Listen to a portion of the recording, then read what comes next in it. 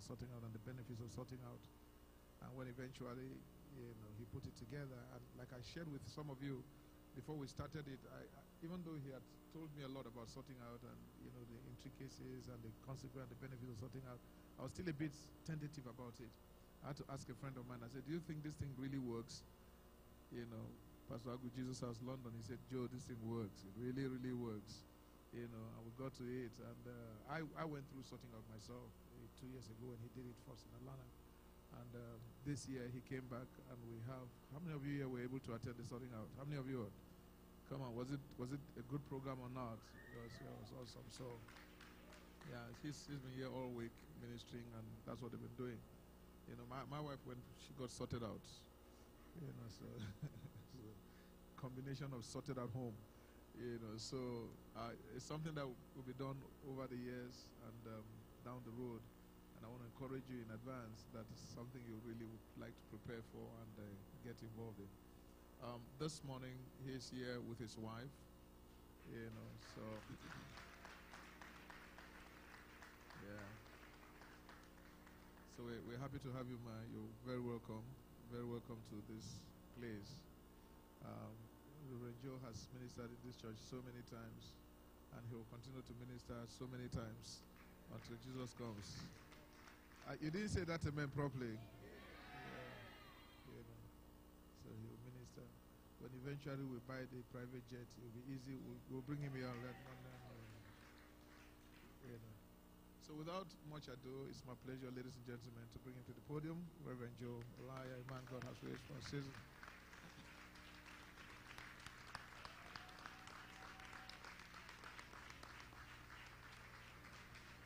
Praise the Lord.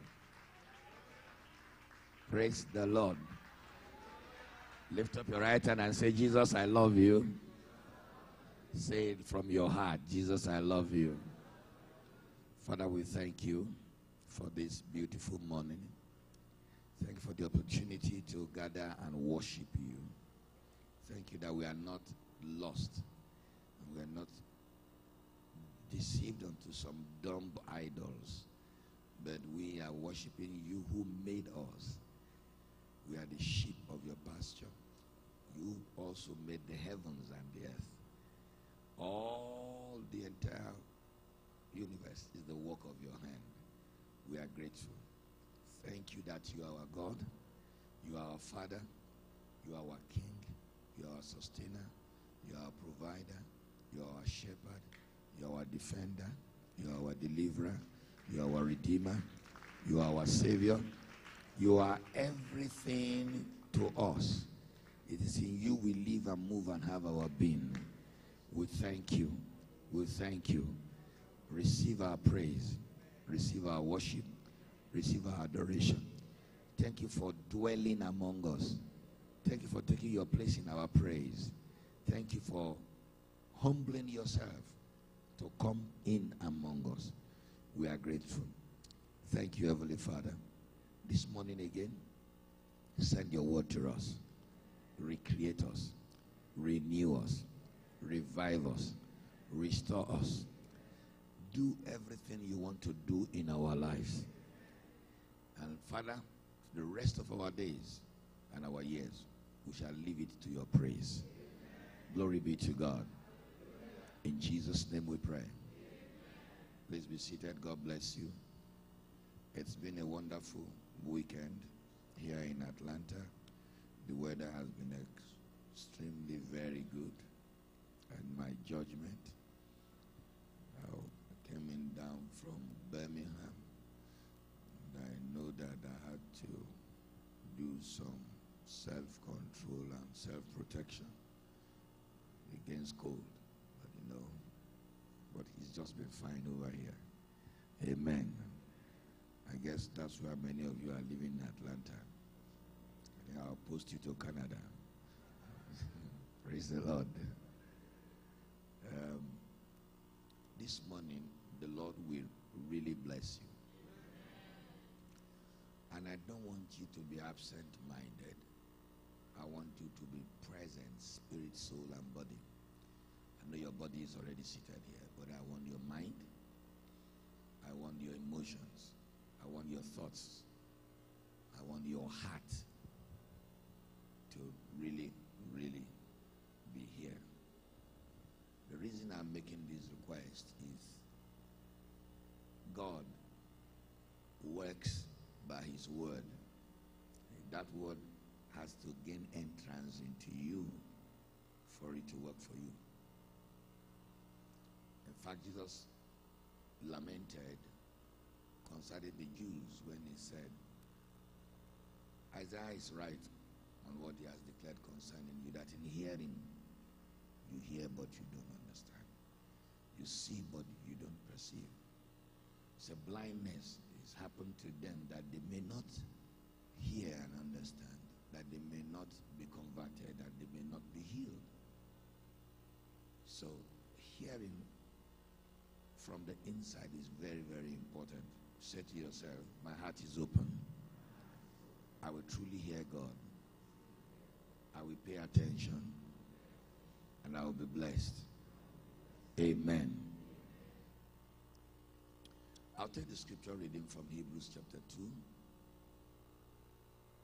We'll read from verse 1 to verse 15.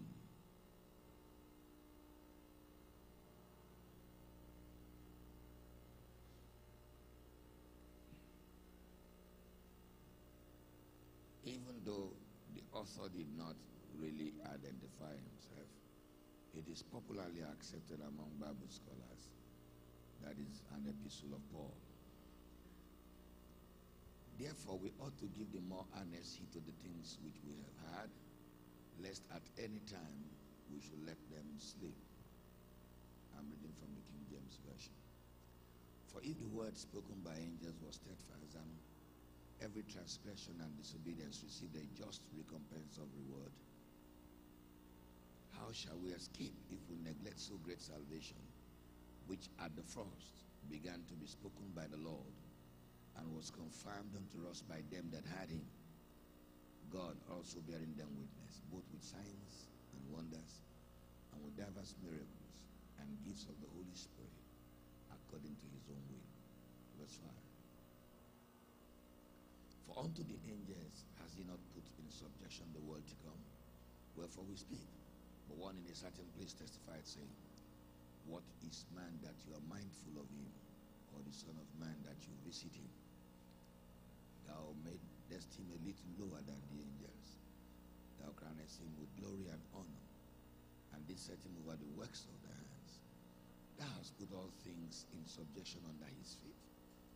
For in that he put all in subjection under him, he left nothing that is not under him. But now we see not yet all things put under him. But we see Jesus, who was made a little lower than the angels, for the suffering of death, crowned with glory and honor, that he by the grace of God should taste death for every man. Verse 10. For it became him, for whom are all things, and by whom are all things, in bringing many sons unto glory, to make the captain of their salvation perfect through suffering. For both he that sanctifies and they who are sanctified are all of one. For which cause is not ashamed to call them brethren, saying, I will declare thy name unto my brethren. In the midst of the church will I sing praise unto thee. And again, I will put my trust in him. And again, behold, I am the children which God hath given me. For as much then as the children are partakers of flesh and blood, he also himself likewise took part of the same, that through death he might destroy him that had the power of death, that is the devil. 15, the last verse. And deliver them who through fear of death were all their lifetime subject to bondage. May the Lord bless the reading of his words.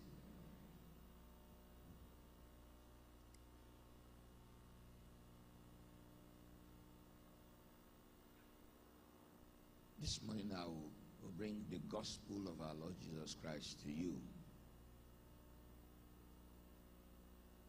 in a way that I believe is going to become very clear and plain to you, so that you can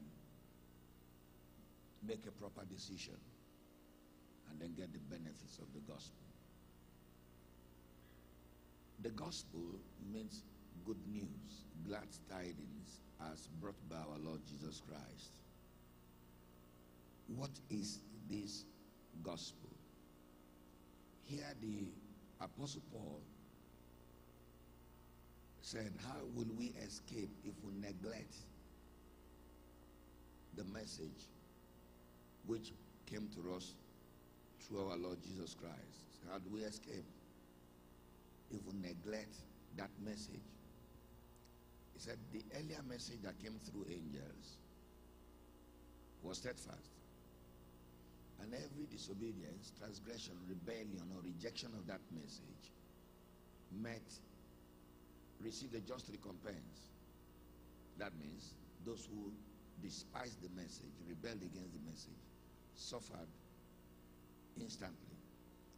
So how shall we escape if we neglect the great salvation, the good news of salvation, which the Lord himself from heaven brought down to us, one that is superior to the angels? If you read the previous chapter of Hebrews, chapter 1, he compares the angels to Jesus and reveals that the angels have no basis to stand by his side. In fact, he said it is commanded, let all angels worship him.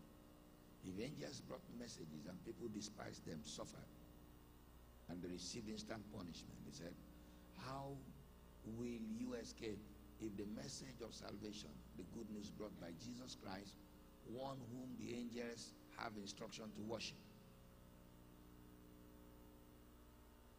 He said the consequence for neglecting that salvation, for despising it, for playing around with it, for not taking advantage of it, the consequences will be great. He said God even went ahead and bore witness to that message with diverse miracles, gifts of the Holy Spirit, according to his will. When angels spoke, they probably brought one or two signs, but when Jesus brought his message, he brought multiple signs. From the time of his exposure, of being in Cana of Galilee, where a wedding was on, and one of his cousins' wedding, and there suddenly they ran out of drinks, and it was becoming embarrassing as per the culture of that time, that when you have guests in your wedding, they should all be taken care of. And to save the family from that embarrassment, the mother walked to him and said, son, we have an embarrassing situation developing. Please step in. And he said, Mom, why are you bothering me? I'm not to start public works yet. And the mother turned to the disciples and said, whatever he tells you, do. He turned around and said, look, for my mom, I will do this. Fill the jars with water. And they filled the jars with water in John chapter 2. And he said, take out of it, serve the chairman of the feast. It turned out to be very sweet wine. High quality, the best quality wine they ever tasted. Who is this man who has the answer to every situation? He was unruffled, and he always knew what to do. The same man began to minister, and the crowds talked to him for upward of 3 days. They would not go anywhere, and they had no food to eat, and they weren't bothered.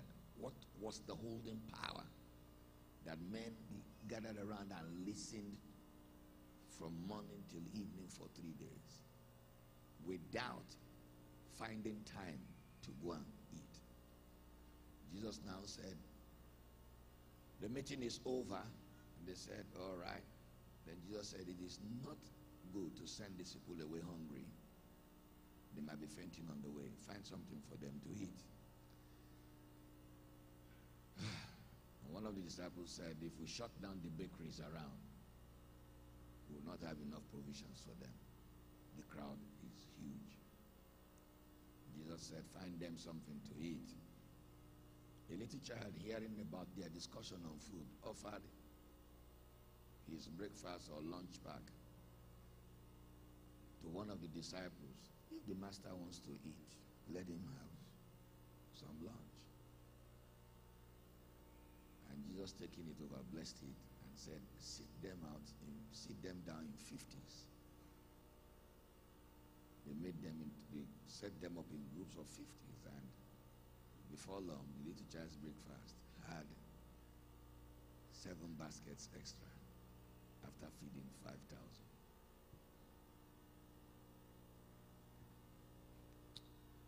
Who is this man who on his way was beckoned upon by one of the religious leaders called Jairus?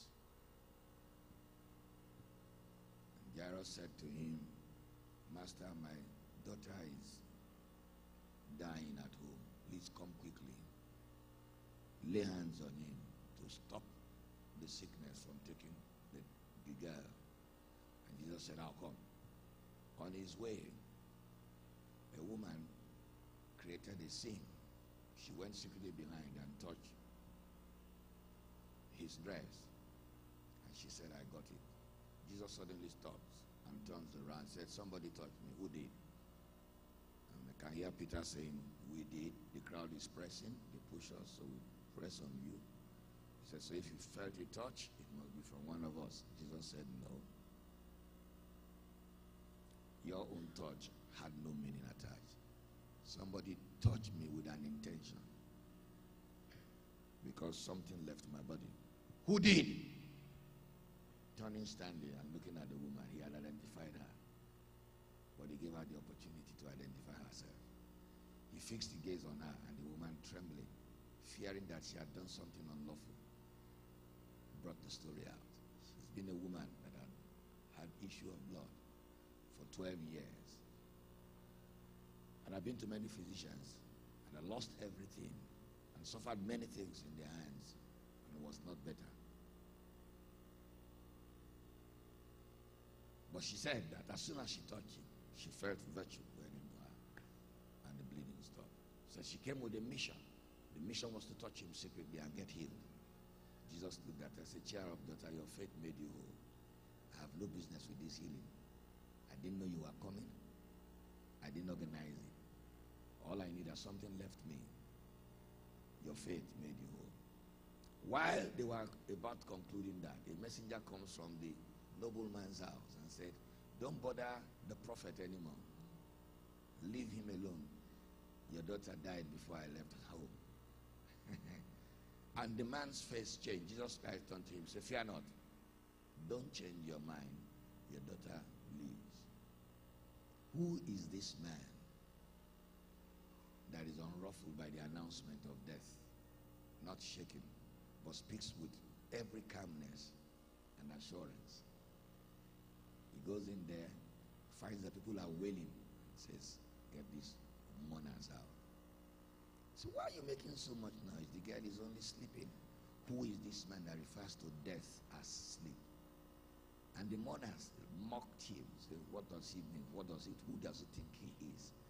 We certified somebody dead, and he's saying the person is sleeping. Don't we know the difference between sleep and death? How old is he? So we are old women. We've seen so many people dying. The girl is dead. So let's wait for him, wake her from the sleep. And so they walked away and waited a while. Then suddenly, from inside, some hushed discussion. Jesus saying, find something for her to eat, and walks out. So, but don't noise this. Just keep it to yourself. How do you keep that to yourself? The news already went into the entire neighborhood that the girl had died. Now, the girl is sitting and having some breakfast, and you are saying, keep this to yourself. So Jesus walks out, and he said the girl was sleeping. So where is she? We thought he got out. And then the mother rushes out of the bedroom, goes to look for something. What are you doing? What about the girl? He said we should say nothing about it. I'm just getting some things ready for her. So what about her? He says nothing about what happened. He said it's just wonderful. He went inside and said, Tali Takumi. And the girl sat up. He said, really, can we see her? I said, no. He doesn't want anybody to know about it. Please keep this to yourself. And that person looks in and said, the girl was sitting, having some breakfast. Then that one goes out and says, what's the situation? He doesn't want anybody to know about this. So what is it? I saw the girl sitting down. She's eating. Can I get it? He doesn't want anybody to know about it. And the news went around the town. Before then, he had gone to the coast of the Gentiles because he had an urgency in his spirit that somebody was in a desperate situation.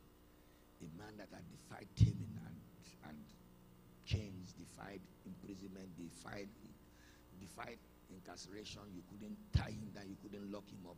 He would break every door, break every window, break every chain, break every fetter, break every iron.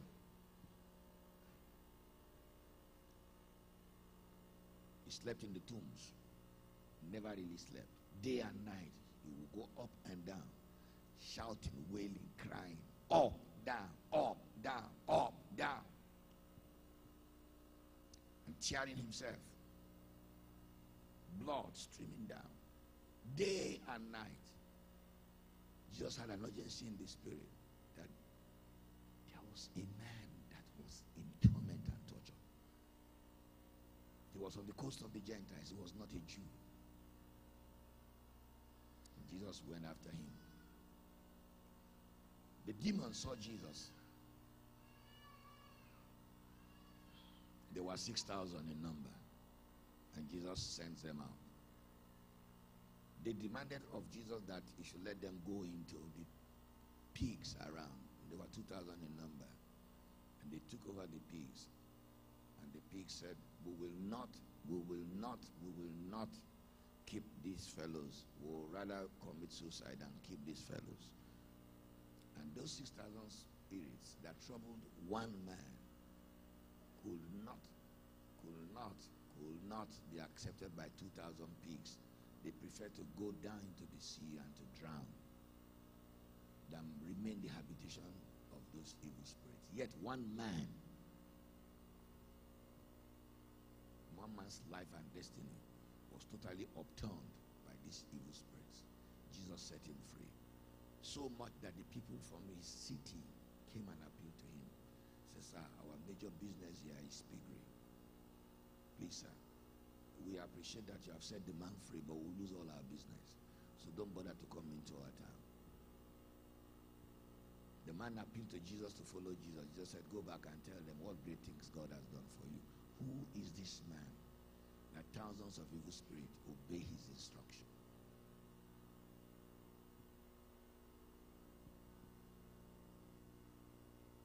He went to the pool of Bethesda, a pool that was set apart by God, the fragment of his mercy, to a backsliding nation who had forgotten God. That once in a season that is not regular, not regulated, and not defined, at a time the Almighty God chooses, one angel comes and he steers the pool. And the first person to get into the pool after the steering gets healed. Only one person. Then we wait for another season again. And the timing is not known. So around the pool were a great number of impotent folks, paralyzed, afflicted, tormented, tortured. And people were spending days and weeks and months and years. And it's not certain when the next visitation will be. There was a man who'd been there for 38 years. I assume he had become the chairman of the Impotent Folks Association of the Pool of Bethesda. He was known. His case was very pathetic. He was paralyzed from his shoulder down. Totally paralyzed. Now try to lie down on one spot for 1 week and see how you feel.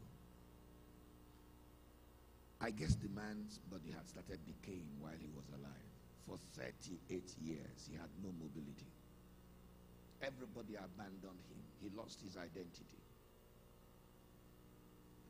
Jesus walks into that territory and looks at the man.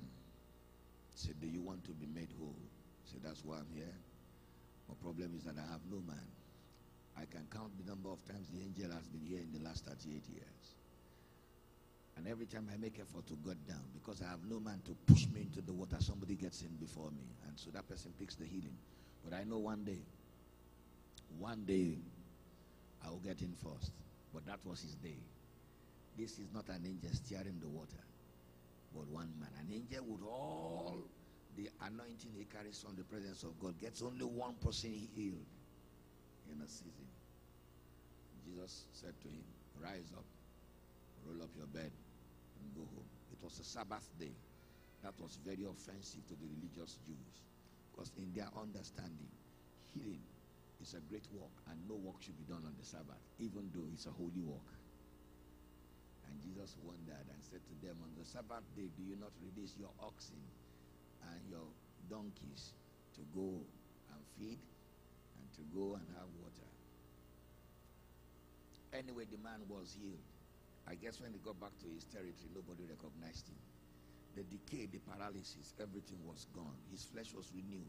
The nervous system, the flesh, the bone, the blood. I don't understand. Who is this man whose word gets people up?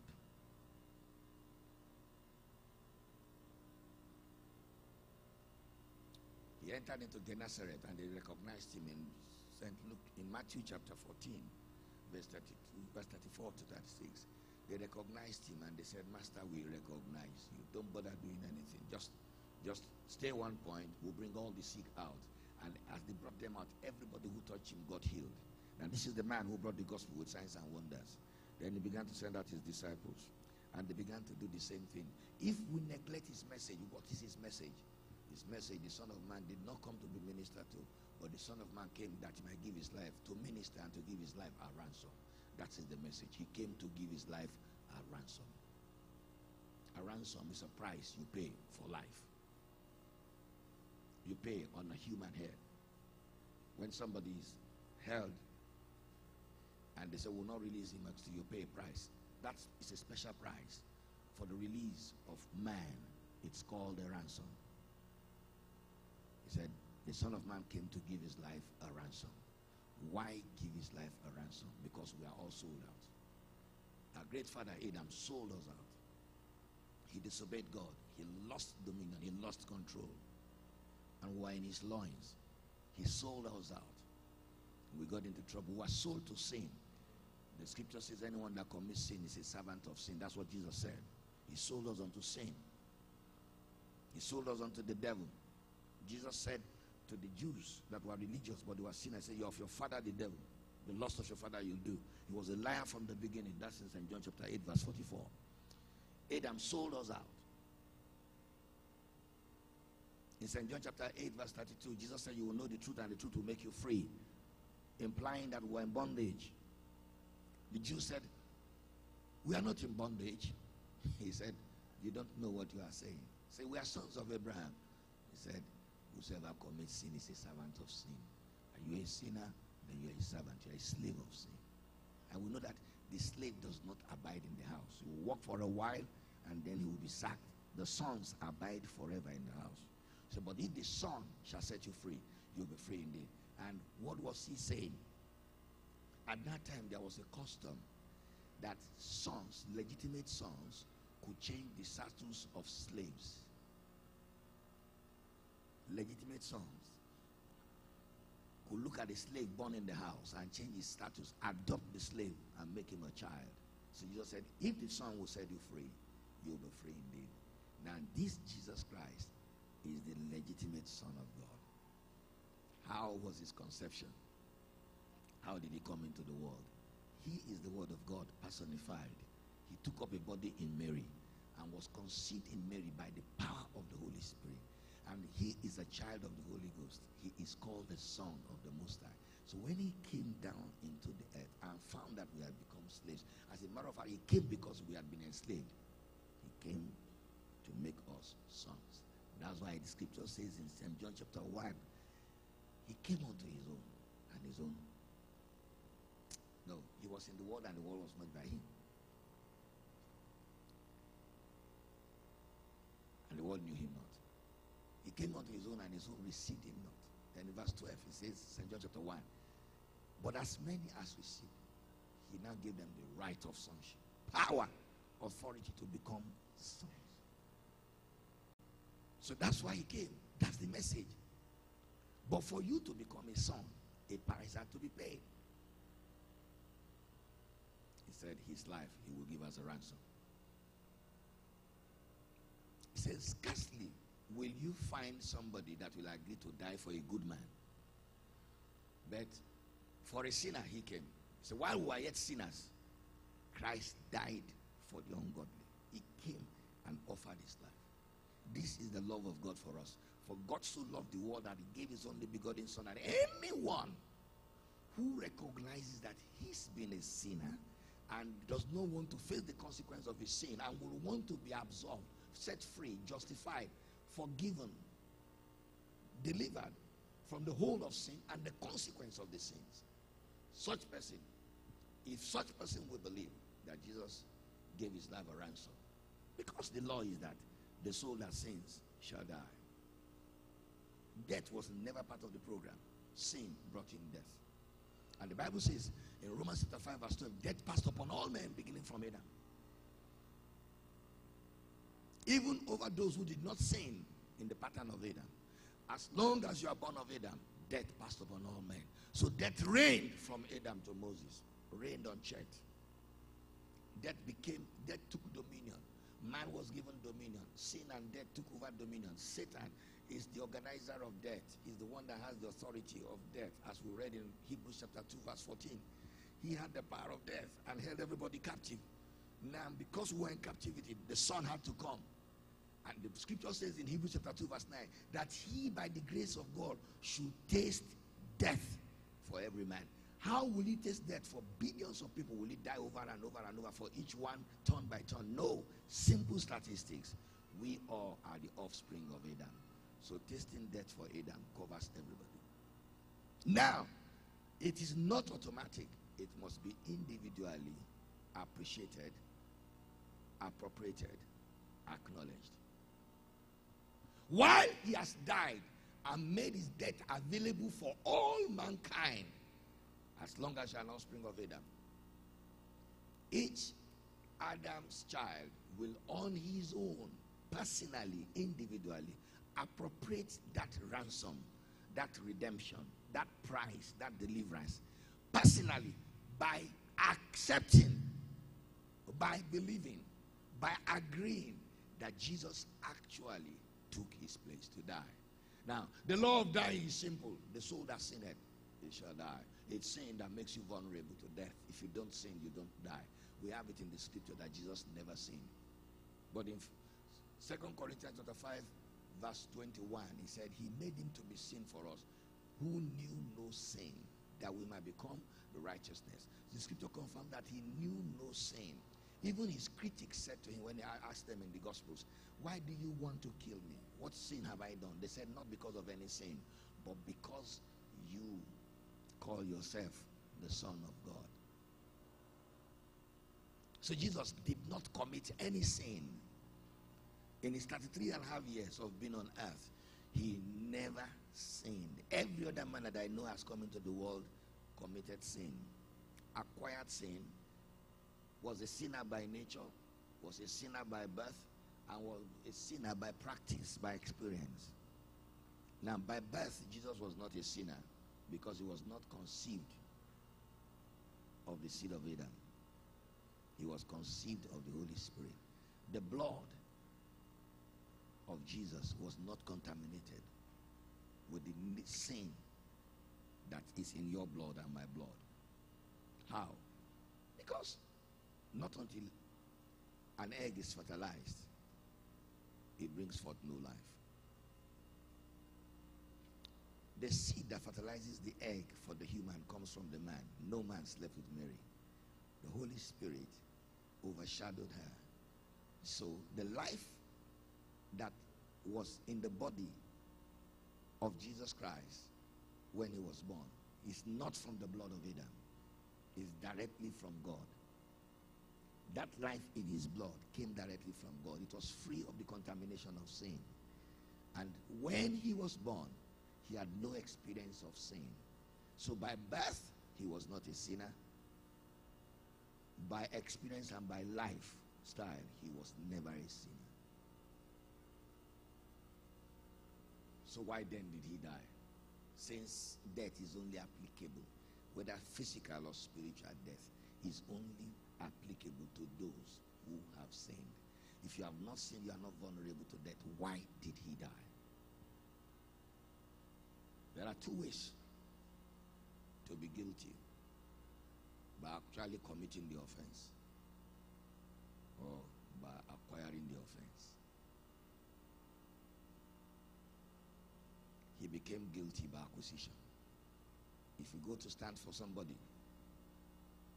that you should be bailed out, and you give the guarantee and you make yourself the surety, what have you done? You have brought yourself onto the same pedestal. You better make sure the guy doesn't escape, because if the guy escapes, who's guilty? So Jesus became guilty by taking our place, by standing surety for us. He acquired our sin. He wasn't just taking us out on bail so that he could take us back. No. He was saying, I am taking over their guilt. I want them to be free. So you go out free. Don't come back here. I'll go to jail for you. I'll pay the price. So he accepted our guilt. That's what the scripture says. He who knew no sin was made sin for us.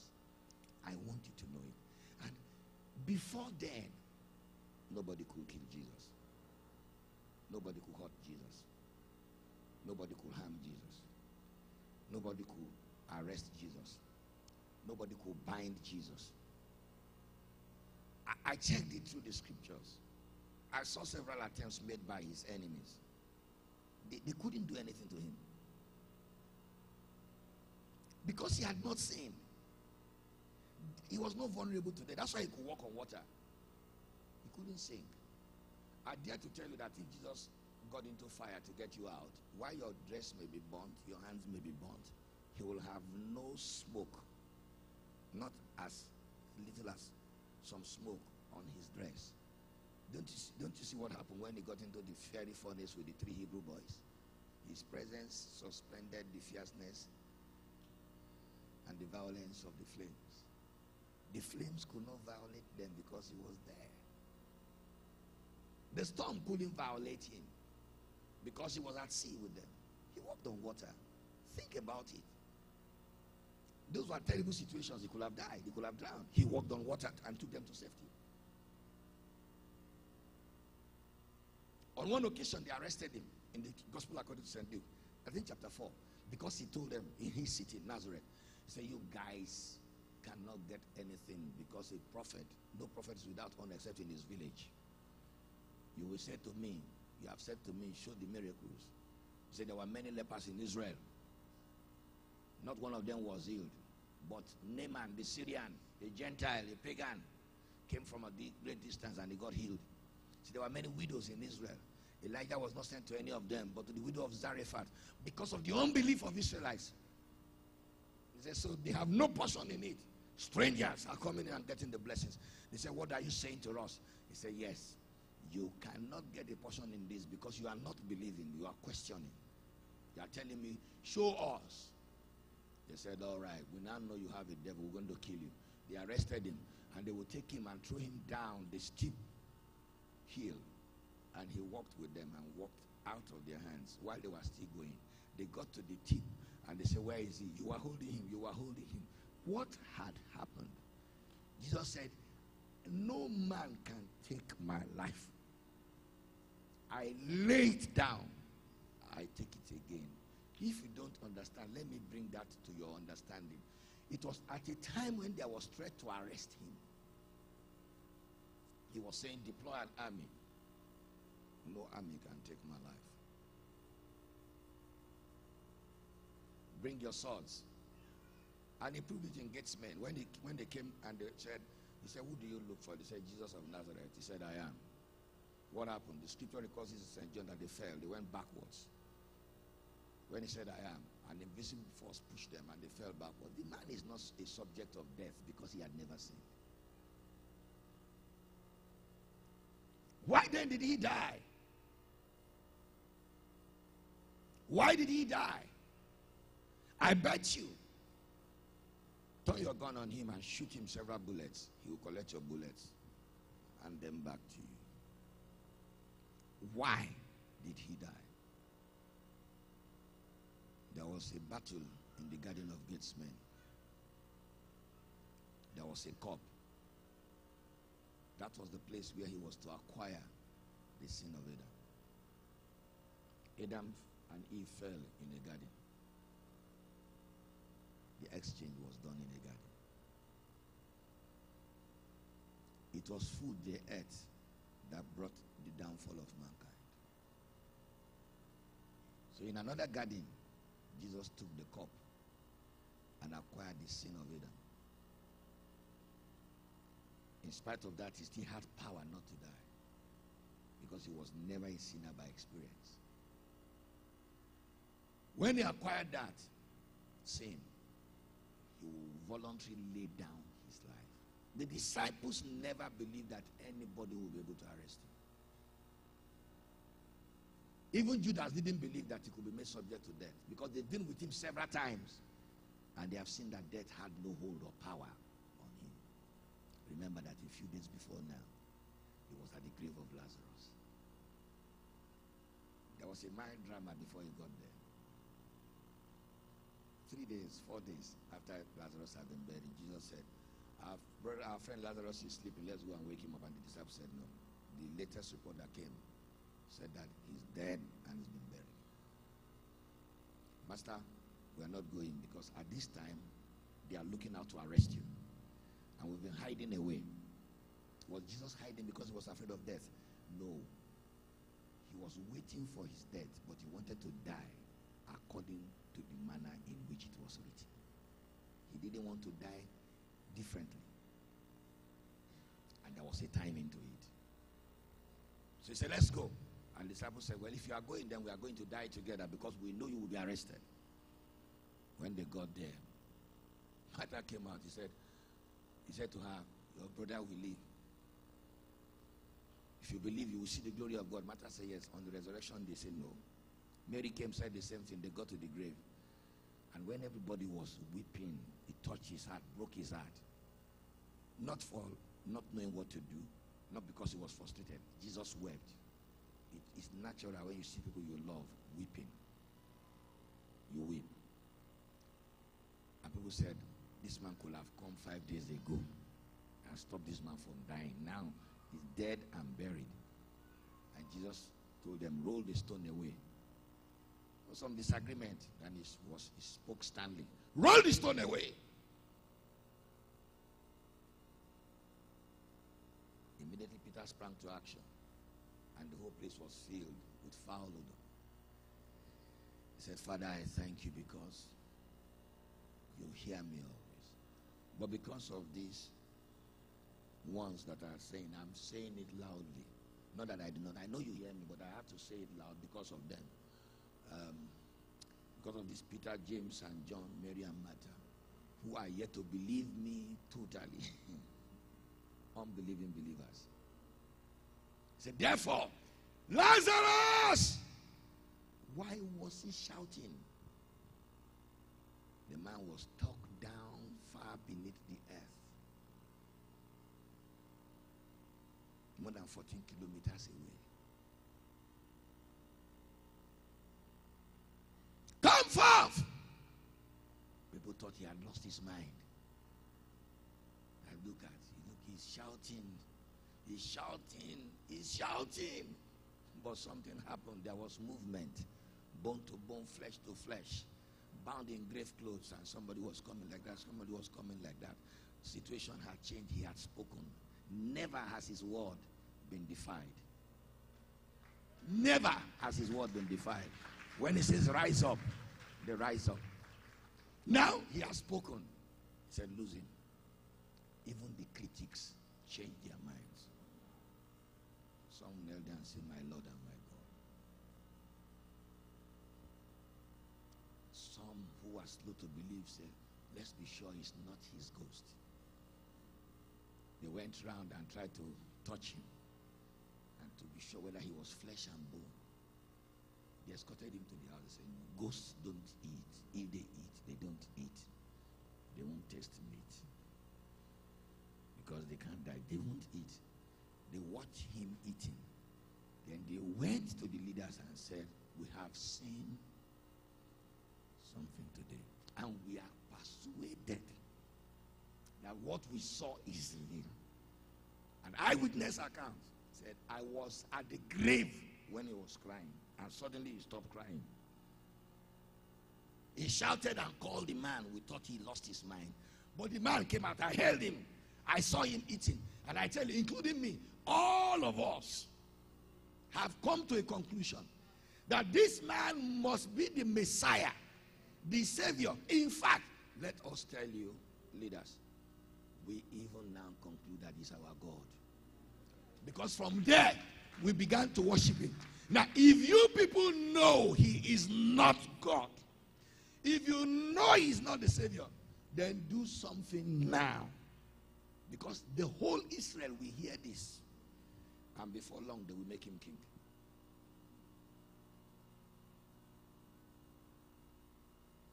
The enemies began to tremble. Caiaphas said it is better for one man to die than for the whole nation to go down. He must die. He must die. What a fool he was. Somebody has just raised the dead after 4 days. Is that not enough lesson to let you know that he is not a subject of death, and that death was rather his own subject? Anyway, they took him up, arrested him. He went with them. When they put him in chains, they thought they were the ones that put him in chains. No. It was not their chains that bound him. He willingly gave his hands, because he could have walked away. When they lacerated his body, he endured it patiently because he wanted to pay the required price for your healing. When they stripped him, it was your shame that he was bearing. The Lord said, there's somebody here that you have faced so much reproach and embarrassment that you are even avoiding your loved ones because of the shame. The Lord said that your shame has ended. That he will do a glorious thing in your life, that they will come to celebrate you.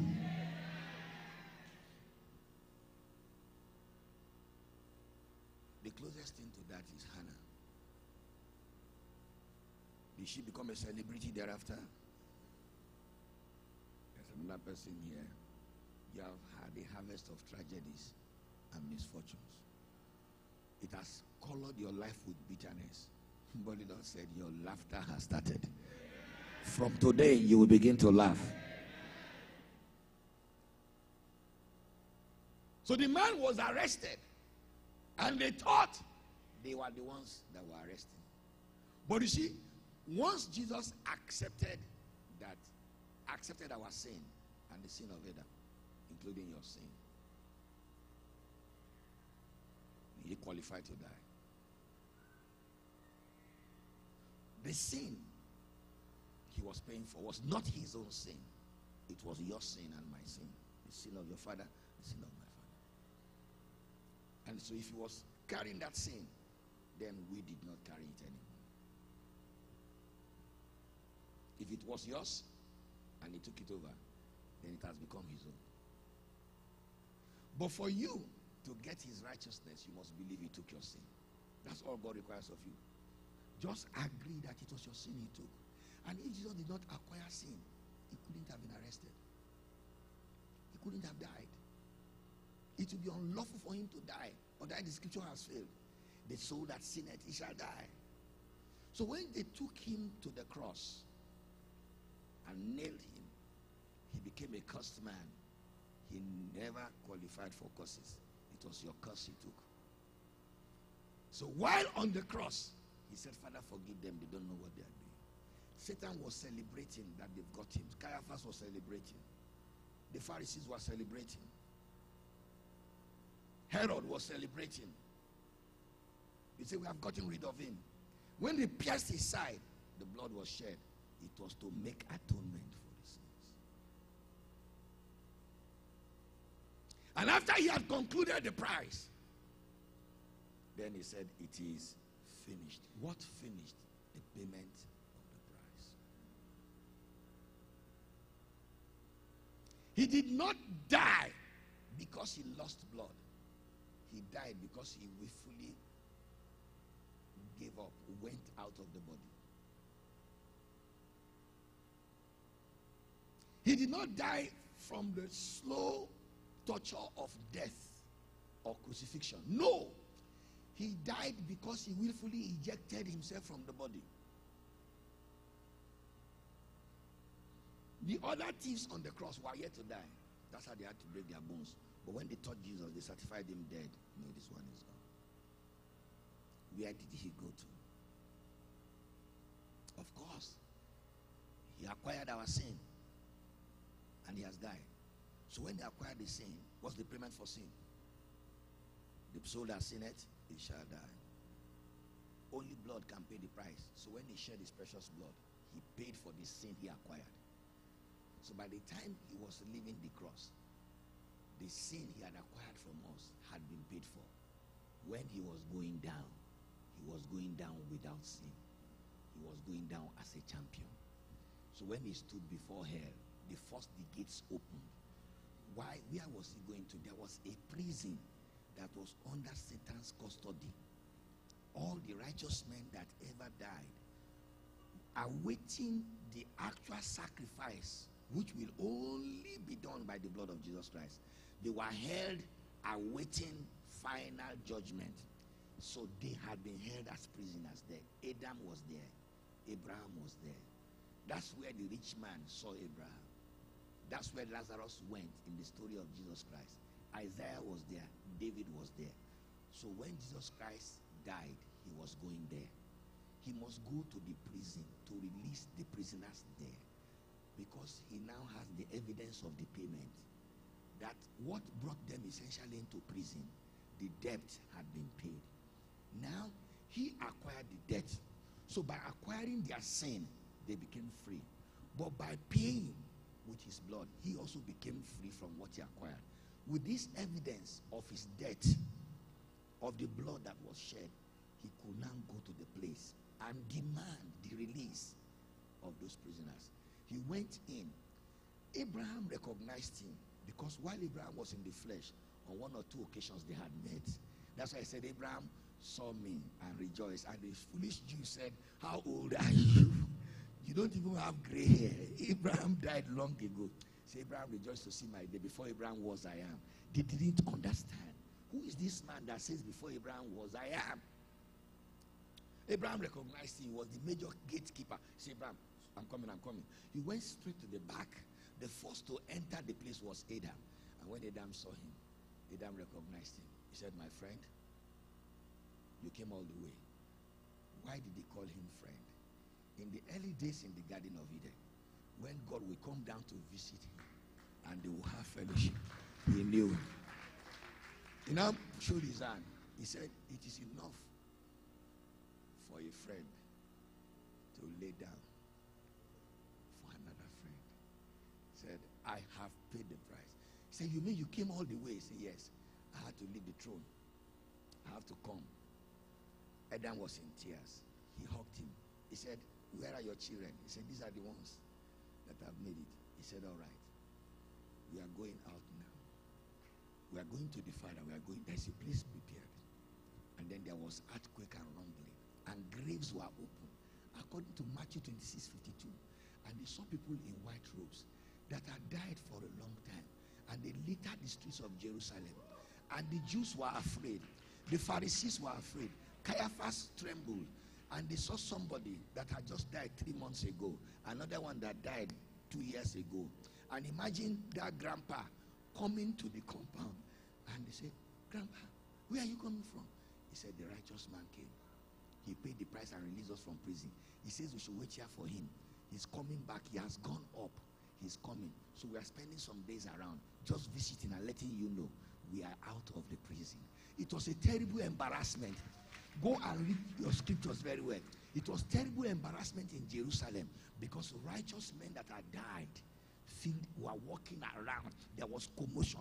Yet, Caiaphas had in his heart. Yet, Pilate did not do anything about it. What are they going to do? Can they reverse the crucifixion? What had happened? 3 days. Jesus was out of the grave. The bars were torn away, and he came out. The soldiers were bribed not to say anything. They said, we saw him coming out. We saw him coming out. He came out with glory. Jesus said, I am flesh and bones. He walked the streets. He went to his disciples. He said, I'm going to the Father. I'm coming back. Don't touch me, he told Mary. He said, but I'll come back. Tell my brothers to wait for me in Galilee, our meeting point. And they went to Galilee. He appeared to them. Once they were eating, the apostles, he came in and sat with them, and they saw him. I once said, I was not there. I will not believe. He said, don't worry. He came back for him. He said, bring your hands. Touch it. Thomas said, my Lord and my God. He said, blessed are those who do not see, but they believe. He said, anyway, leave that alone. Now he appeared to them. He now told them their assignment, what he will do. And he said, he's going up. And on that day, he went up. Those witnesses that he released from prison, they went with him. Listen to me. This is the great salvation. If you don't accept it, the reason why God subjected Jesus to such a torture, you will face it by yourself. God wants you to escape eternal punishment in hell. And don't think that we are just doing church. When your biro expires, what do you do to it? You throw it into the trash. Where do you send the trash to? The trash man comes to collect it. Where does the trash man take it to? To the incinerator. I'm telling you, you may end up in the incinerator if you don't allow Jesus to take over your life.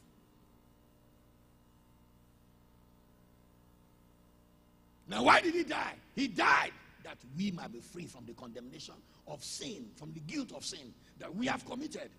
Why did he suffer? He suffered that our sufferings might end. He received the stripes that we may be healed. He was stripped that we may no longer be naked. He became poor that we might be rich. He hung on the cross and was cursed that we might be redeemed from curses. Take advantage of this. God is not asking you to do any penance. He's only asking you to believe. Let us bow our heads. You want to make a conscious decision today that now I understand it. I really, really, really want to believe. I want to hand over my sin totally. I want the new life in Christ. I want to do the complete exchange. If you want me to pray for you, you are taking that decision. Please come out quickly. I'm going to pray for you in the next 3 minutes. Thank you. Just come out quickly. You want to take that decision. That now you understand the purpose why Jesus came. And you want to say, look, I am taking advantage of it. I want that exchange. I want my sin taken. I want his righteousness. Then come out. Let me pray for you. Come quickly. Just come right to the front. I'm going to pray for you. That is why God brought you here. You want to do that exchange. Give him your sin and take his righteousness. Let him take your sin. You take over his righteousness. Thank you very much. Come, please, if you are coming quickly. Just make up your mind. You need to take his righteousness and hand over your sin. Thank you very much. Thank you very much. If you are coming, come. Wise people make this decision. If you don't make this decision, you'll lose this opportunity. You blame yourself. Take his righteousness today. Give him your sin. So I'm still waiting. I'll count up to 4, and then I'll pray for these ones that have come. If you are coming, don't be double-sided. You know you need to have his righteousness. Thank you for coming. 1, if you are coming, please come quickly. You want his righteousness, and you want to give him your sin. You can't keep your sin and have his righteousness. You've got to give him your sin, then he takes your righteousness. 2, if you are coming, please come quickly. Let me pray for you this morning. Let me lead you in a prayer of exchange. Let me take you through that process, and there will be an exchange done for you this morning. 3, I'm about to pray. Just think about it. You want to make that exchange this morning. Thank you, Lord Jesus. 4, and like I promised, at the 5th count, I will start praying with them. You need to come. You want to make that exchange this morning. Don't be ashamed. Don't be shy. Don't be timid. Just come. I will pray. I will pray for you. I will pray with you. And 5, now say after me, those of you who are here, I want to congratulate you because you took a noble decision. Say with me, Lord Jesus Christ, thank you for coming down to earth to take my sins and to give me your righteousness. I stand out here today. I make a conscious decision I hand over my sin to you. Forgive me, Lord. Give me a new life. I want your righteousness. I want your life. I want your power. I want your goodness. I am tired of failure, of disappointment. I am tired of sin. I want righteousness. Thank you for making your righteousness available for me. I believe you are the Son of God. You died for my sin. You rose from the dead. I make you Lord in my life. I am no longer a slave. I am now a child. I am God's heir. Thank you, Lord Jesus, for the exchange. Thank you, Lord Jesus, for the love. Thank you. From today, I receive the right of sonship, the power to be the child of God. Thank you, Father. In Jesus' name, amen. Father, we thank you. Lord, the exchange is done because they have what they have said. They have handed over their sins, and you have handed them your righteousness. I declare you forgiven. I declare you righteous. I declare that it is done. From today, you will enjoy the benefits of sonship.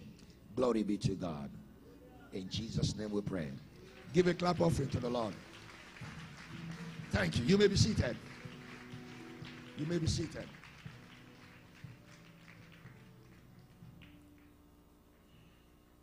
In the same vein, he wants to take your sickness and give you his own health. He wants to take sickness from you and give you healing.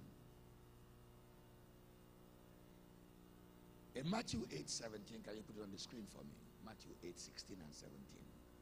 When the evening was come, they brought unto him many that were possessed with devils, and he cast out the devils with his word and healed all that were sick. Can we read it together? 1, 2, go. When the evening was come.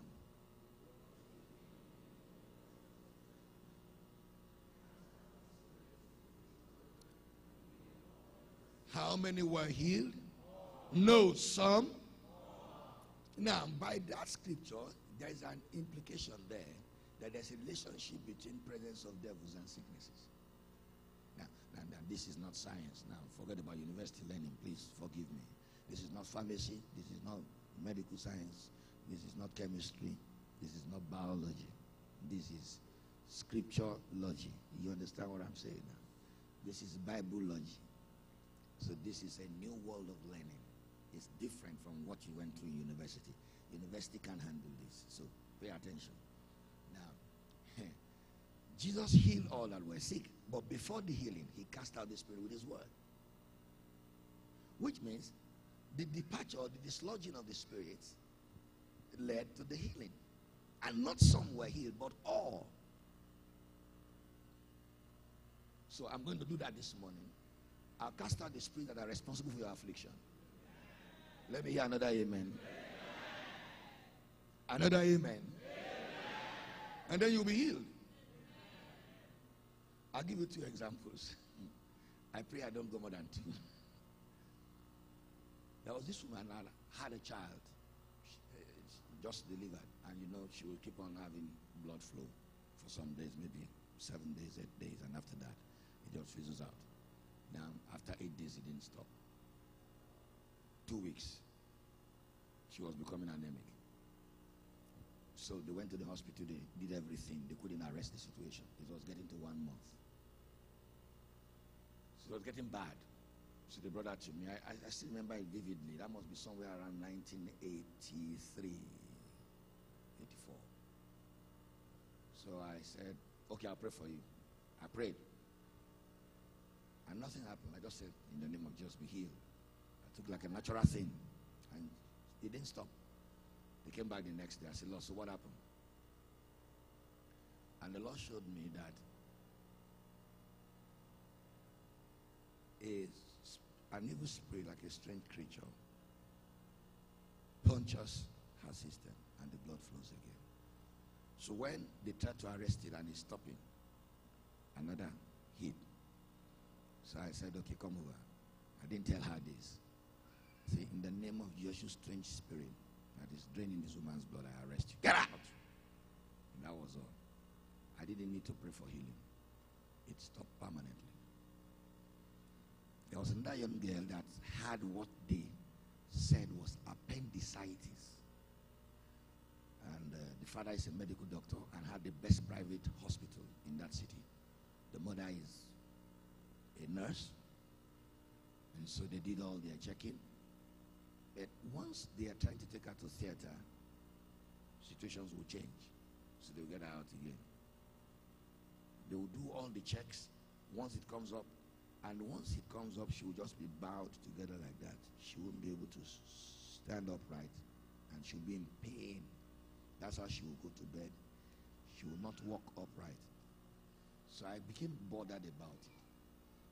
And I said, Lord, why will this little girl suffer this much?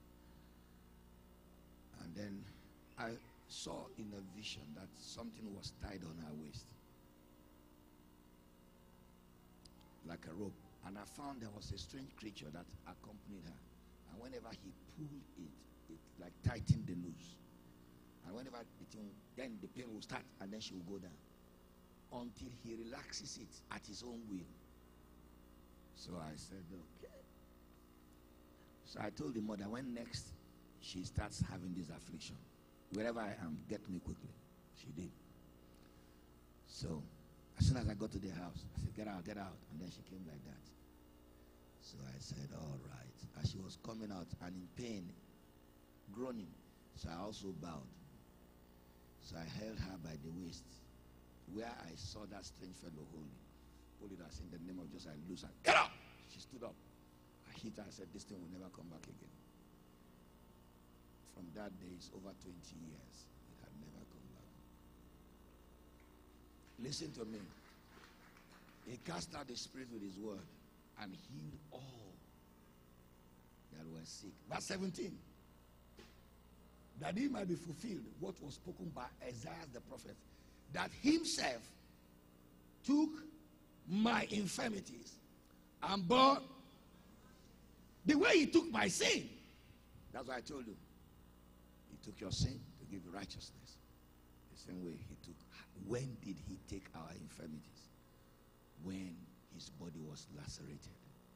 When they flogged him. That's why they said, by his stripes. Literally translated from our language, say the beating, the flogging that brought our health was upon him.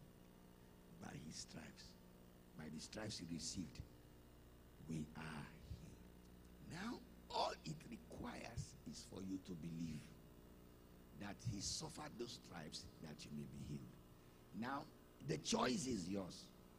Unfortunately, I can't really believe for you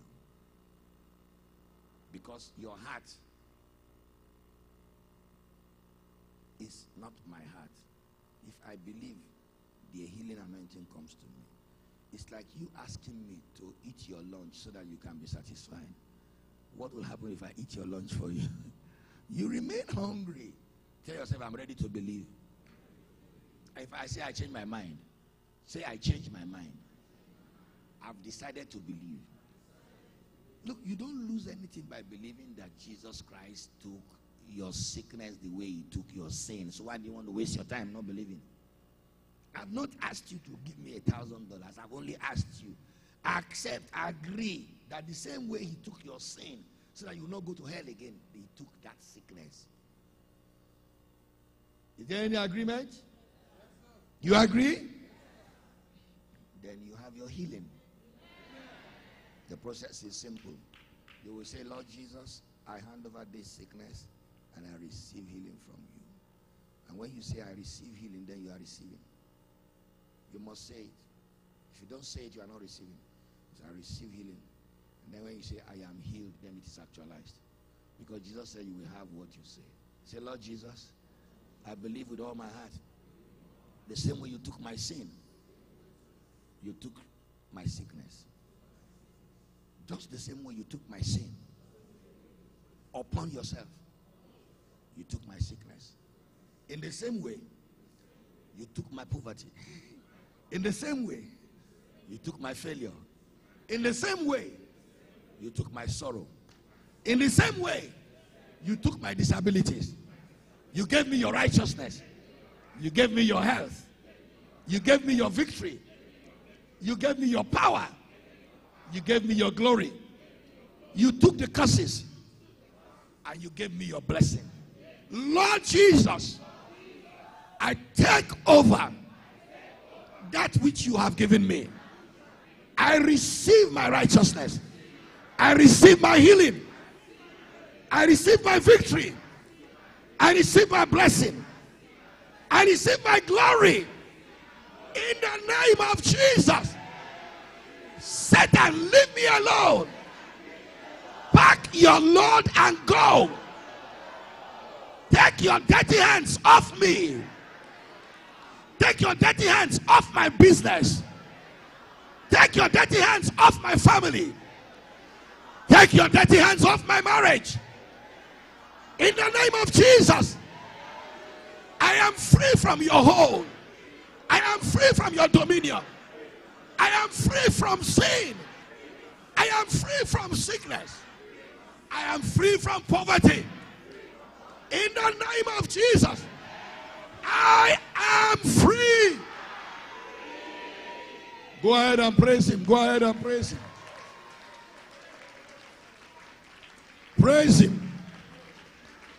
Because you are free. Honor him. Exalt his holy name. Magnify him. Celebrate your freedom. Celebrate your freedom. Please celebrate your freedom now. You are free. He, by the grace of God, tasted death for all men. He tasted death. He gave his life a ransom. Lord Jesus, thank you. Thank you. Lord, I give you praise. In Jesus' name. Lord, I lift your name on high. Lord, I to sing your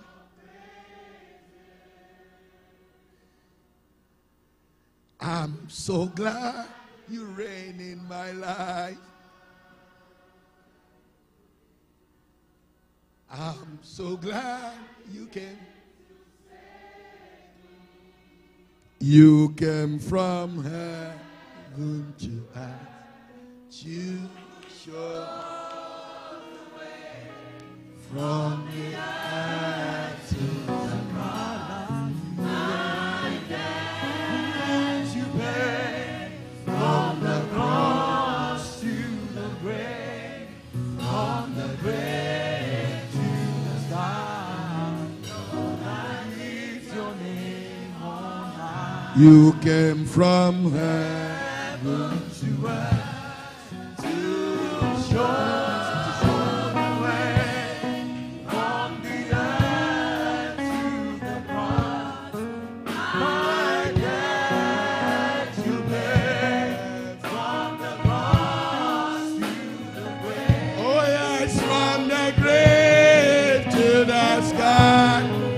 Lord, I lift your name. Oh Lord, I lift your name on high. Lord, I lift your name on high. I choose to lift your name on high. Lord, I lift your name on high. Lord Jesus, thank you very much for what you've done for us. Thank you for coming to the cross. Thank you for going to the cross for us. We praise you. Today I declare that everything that Satan had stolen from your children be restored in the name of Jesus. Thank you, Heavenly Father. In Jesus' name we pray. Amen. Give a clap offering to the Lord. Amen.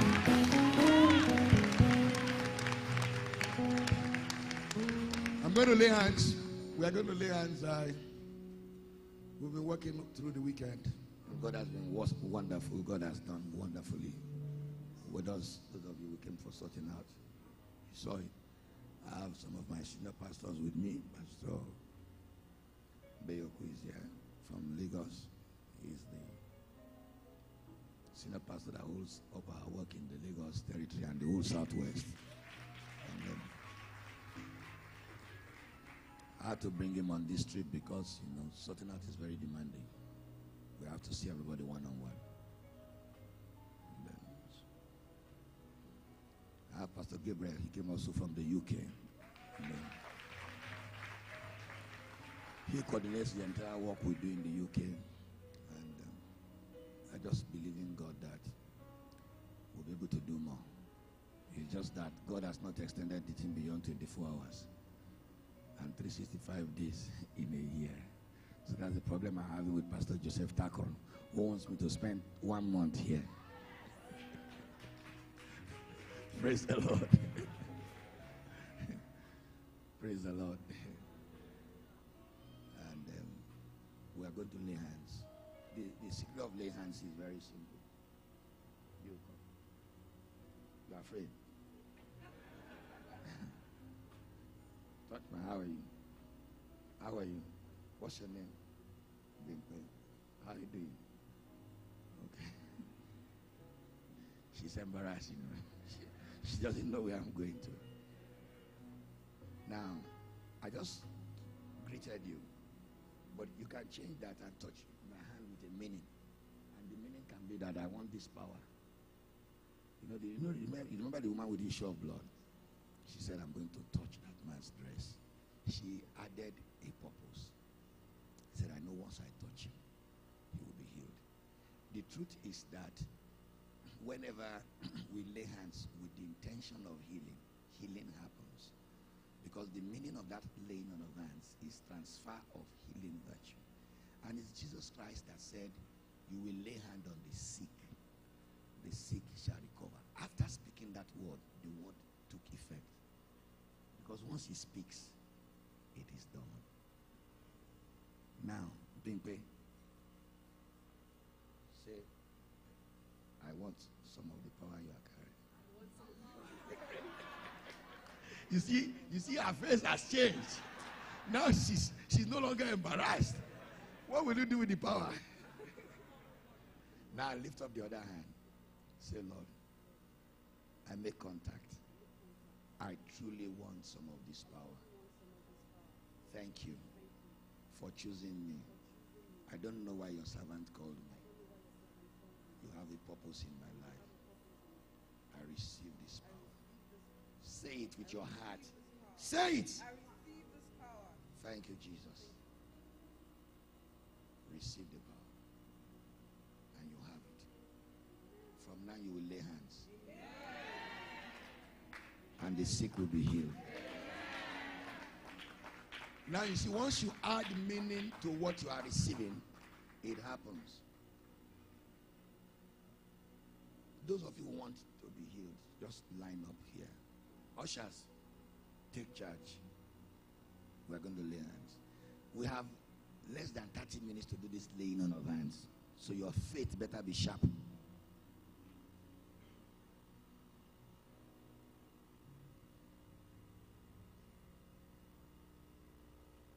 Now, don't make 2 lines. Only 1 line. The rest will wait until this queue is gone.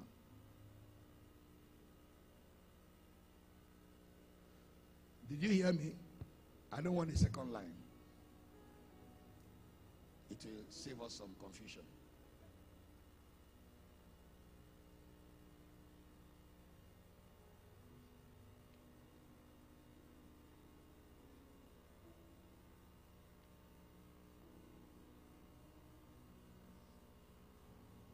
Now let me also tell you how to receive. You receive with your heart through your mouth.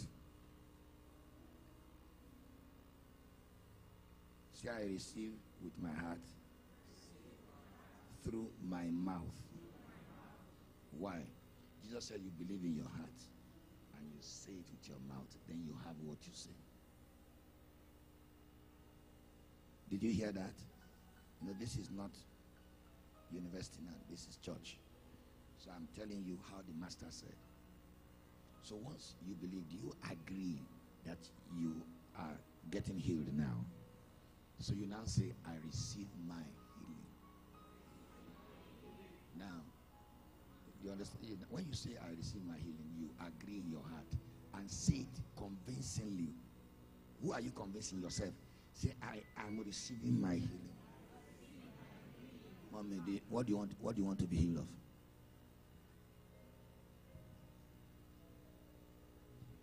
Okay, lift up your hands. Say, I am receiving my healing now.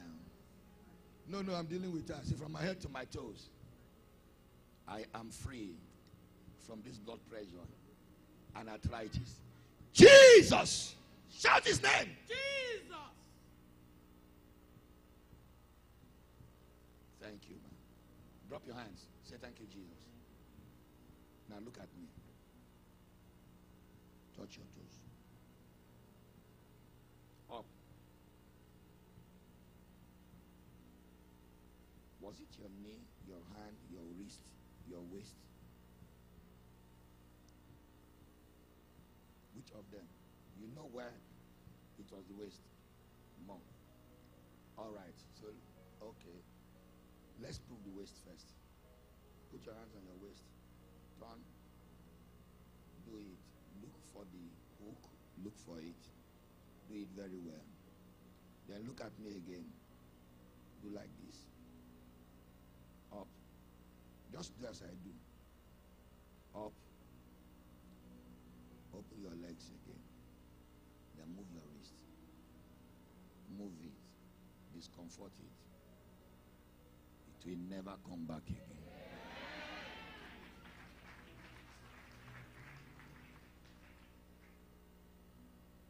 He said, so it is so simple by just saying I receive it. Hey, that's what he said. He said you will have what you say. How many of you are ready to receive? Start laying hands there. Start laying hands there. As they lay hands on you, say, I receive my healing. And then do what you are not able to do. Please do it very fast. We have very few minutes to spend. We have less than 30 minutes to be here. In the name of Jesus. What do you want to be healed of? Okay, lift up your hands. Do you want it to disappear? There will be something like fire to burn it off.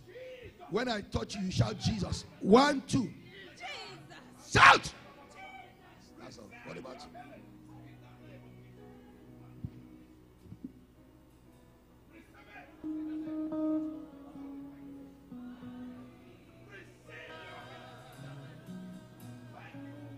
You said your word, and you heal my disease.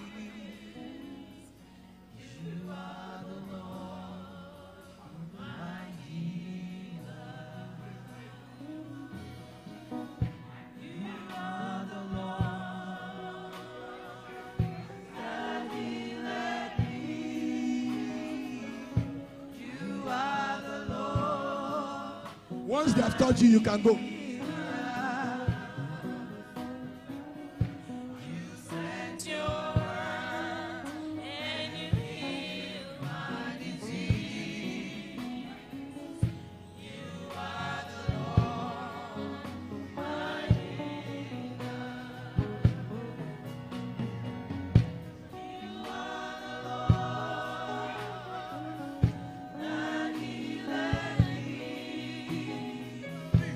Make our job faster. Once we are laying hands, just say, I receive my healing. And then exercise yourself.